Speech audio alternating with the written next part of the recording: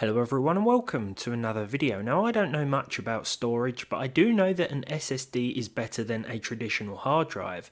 This storage solution represents the only constant in my ever-changing gaming PC, and since buying it 2.5 years ago because it was the cheapest 1TB SSD on Amazon, I can't say I have any complaints. Now you don't need an SSD by any means, but everything you do from booting up your PC to opening programs and loading games will be quicker. Some open world titles will also benefit from being able to access and stream in textures quicker as you play. When sorting through some old PC parts earlier, I came across this old Western Digital Scorpio 5400 RPM laptop hard drive, and I couldn't help but wonder just how this 13-year-old HDD would impact a few of the most demanding titles in my collection. As you can see, it's not quite as snappy as my low-cost SSD, that's putting it lightly, but it's to be expected, nothing out of the ordinary. The first game, I moved to my dust-covered, yet according to multiple diagnosis programs, healthy hard drive was Cyberpunk 2077. Now I didn't record the loading times from the HDD tests because, well, you'll soon find out. My latest save game took just over 8.5 seconds to load on my solid state drive and just over 49 seconds to load on the WD-HDD. It's tolerable though, not unbearable by any means. In game the performance was pretty much identical. There were no differences with frame rates between the two benchmark runs, which again is to be expected, but during actual gameplay I did experience one or two sharp dips, albeit brief drops, to the high 20s. This didn't happen often enough to register within the benchmark test, but it's worth mentioning. Also worth mentioning is the extra load screen that popped up when pausing the game, though of course I couldn't replicate this situation for recording purposes. It happened the first time I paused the game during gameplay.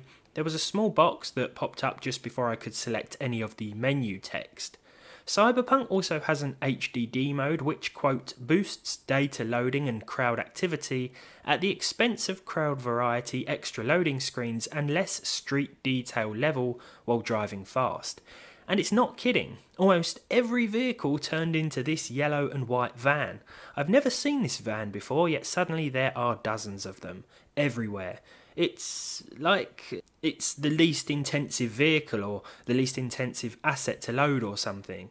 Why vans? This HDD mode again didn't improve frame rate figures, nor did it completely remove the odd random frame dip that occurred every so often when driving into a new area. Again, on paper the benchmark test won't reveal any differences, but gameplay may differ in terms of the percentile figures due to these occurrences. Forza Horizon 5 loaded in 21 seconds from the main menu to the game splash screen where you can select your car, etc. The HDD took, and this is quite something, 234 seconds. What's that? 3 minutes and 54 seconds. Yeah, slight difference, but in game I didn't notice any performance issues. I'm using the same i3-12300, the same RTX 3050 and 16 gigs of RAM of course, and the FPS figures were very much the same. One thing I did notice though was that one of the checkpoints here popped up very last minute or last second, and because of this I missed it, but after restarting the race this didn't happen again. I'm not sure if it's because I'm just looking out for it, but it did seem as though there were more things popping in at a closer distance too, like plants and grass. I don't think it was the case of me seeing it because I expected to, sort of thing, especially after experiencing that checkpoint pop in. So yeah, performance is still good, just the same as you could expect on an SSD here, but again, load times and pop-in are probably to be expected.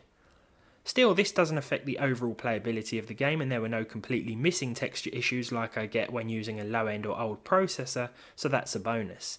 The effects an HDD will have instead of an SSD will vary on a game-by-game basis, and I've only covered a few, so bear that in mind as well.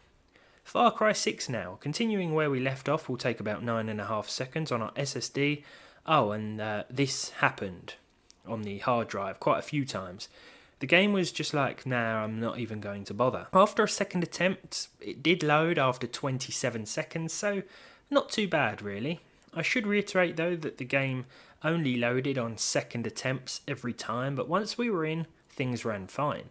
The benchmark tests came back very similar, as per usual, and during actual gameplay there was one minor hiccup when I was just about to mount my horse that wasn't present with the solid state drive, but aside from that, I didn't notice any other issues.